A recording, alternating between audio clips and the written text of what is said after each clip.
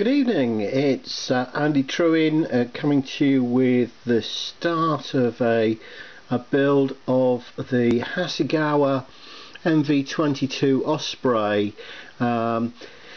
This, as you know, is the vertical takeoff plane, and what I've been doing, as you can guess by various bits and pieces of wires, is I've been starting to motorise it. So this is one of the engines. This is the port engine starting up. The starboard engine hasn't been finished off yet, but here you can see that I've been using some little tiny pager motors to actually give the whole thing its capability of movement. Now, this little guy here is a linear servo. Now, this linear servo connects up with the motor housings so that they will actually tilt when I command them.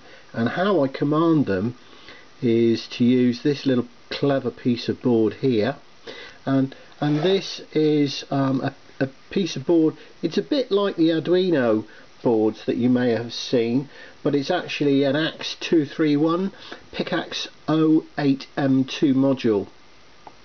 If you Google that, you'll find out where it is. Not a huge amount of money, but this is programmable from a flowchart that you can get as a free download. Okay, so I'll just spin that motor up for you again, so you can just give you a bit of idea of how it goes, and I can turn it around for you. Okay, so there you go, and as I say, this will tilt up through the range as well as going back down.